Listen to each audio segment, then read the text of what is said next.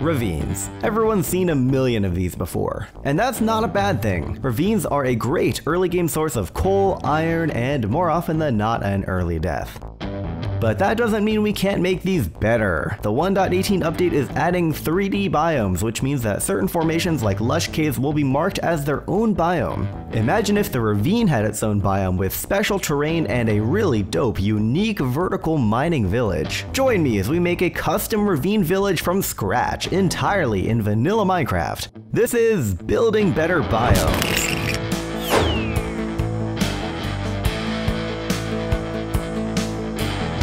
Thank you to Georgi, Zlatinov, Mr. Tree818, and Nathan Panjaitan for suggesting this video idea. Right, so let's talk about my ideas. As I mentioned in the intro segment just now, ravines are mostly used for mining. They're also much more vertical than most other structures in the game. Everyone knows that falling into a ravine is an easy death.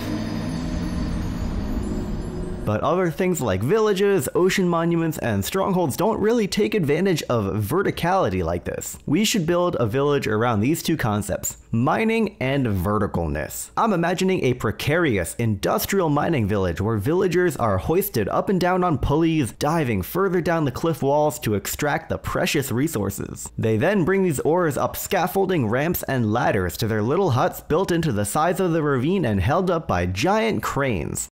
So that's pretty cool, but before we do anything, we gotta make some more room in this regular default ravine. It's pretty cool, don't get me wrong, but we need a lot more space in here if we want to fit all of these funky villager things inside. Let's hop into a cute little time lapse and get this ravine enlarged.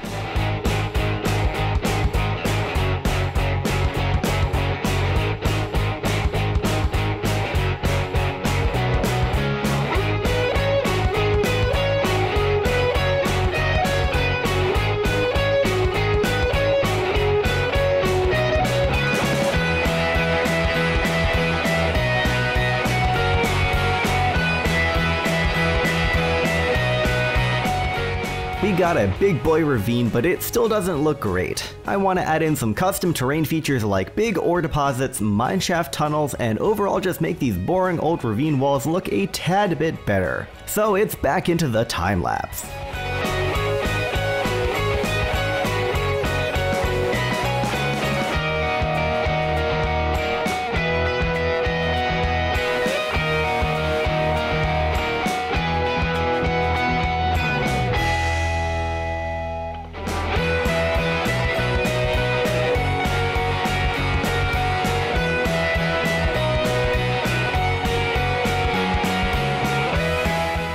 With all that done and dusted, we're ready to start piling on some of that old-fashioned mining infrastructure. I'm thinking scaffolding, cranes, pulleys, everything else you need to have a large-scale mining operation.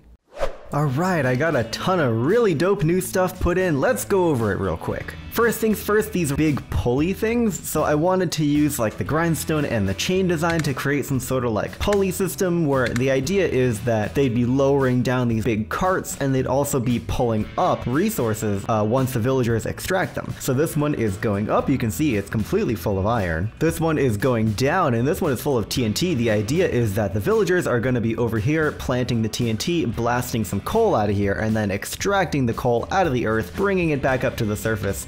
You can see here I've used mainly a spruce wood design with a little bit of andesite to match the grindstone, and the entire thing is put on these two giant log like laddery thingies. I don't know what you would call these. And then you can see over on the side here I've wanted to give the impression that these things like move around, like they constantly shift positions. The dirt is all mangled and gnarly and stuff over here compared to like the lush green grass. And then the second design I made over here is a smaller crane. This is meant to be a one-person thing. You can see there's a spot here for a person where they would be like hoisted down to go extract some resources and then pulled back up once they've got what they needed.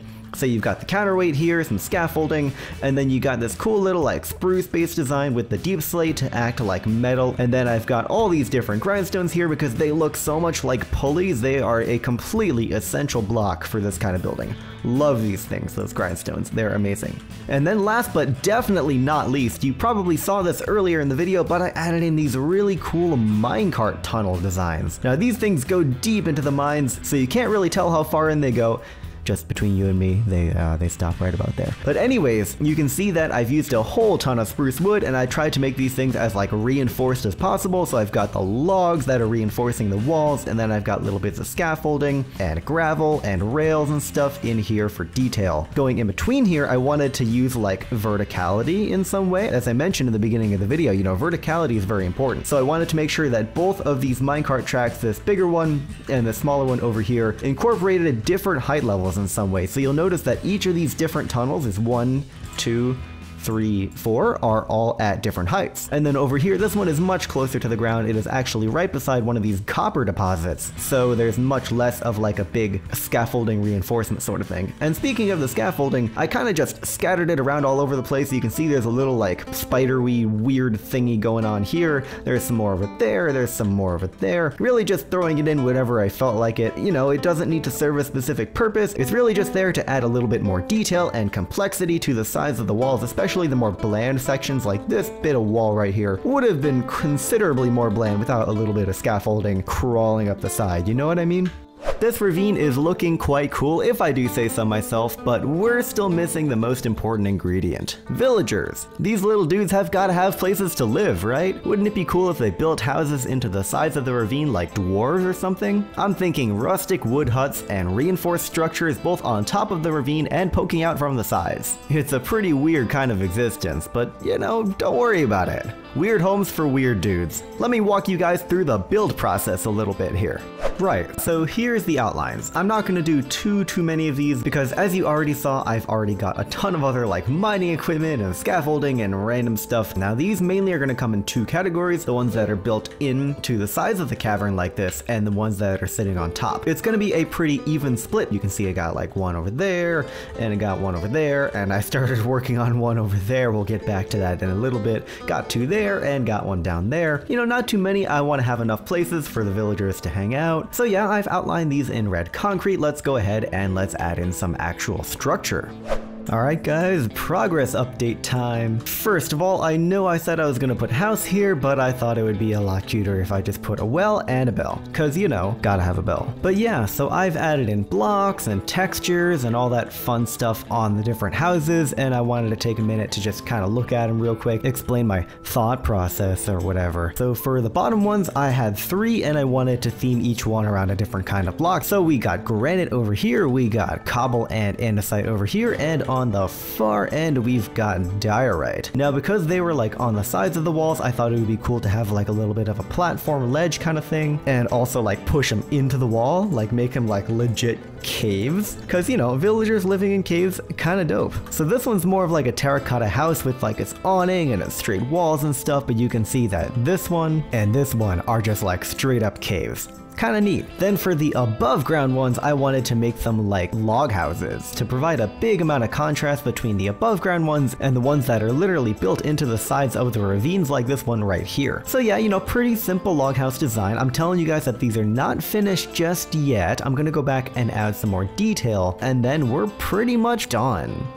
Details are in. Let's talk about them real quick. So for these house designs, I wanted to keep things simple. And before we go any further, I just want to mention that when I'm making a village in one of these Building Better Biomes videos, the end goal is not to make something that could actually work in game as a village. Like, of course, villagers are not going to want to live here, they're not going to survive here. That's not the point. The point is to make something that looks pretty dope. And I think I've been doing that. Yeah, so with the villages, I really just wanted to keep things simple, right? We got some light, got a bed, got a workstation, got like a little desk area, maybe a little bit of decor, but for the most part, I'm keeping things pretty plain because, you know, villagers live plain lives. So you've seen 2 of the houses so far that are underground. Here is the 3rd one. It is shared by 2 people, and you can see more of the same, right? Light, bed, workstation, little bit of decor in the form of like a carpet and some candles and plants and all that cool stuff, maybe some scaffolding around the edge. As for the log cabins, I wanted to keep things pretty nice and cozy, right? So we got like a terracotta floor, got some light, decor, workstation, bed, all that fun stuff. And if you wanted to see the very last log cabin, here you go. I actually combined it into one giant house that 2 villagers share. They just kind of live together. We got the smoker dude and we got the loomer dude. These guys just kind of like to hang out together. Okay, we got villager houses in place. That's actually everything we wanted to accomplish. Thank you for sticking with me through this whole build, and I hope you like how it turned out. Let's give it a quick little examination in the form of our traditional epic shaders montage.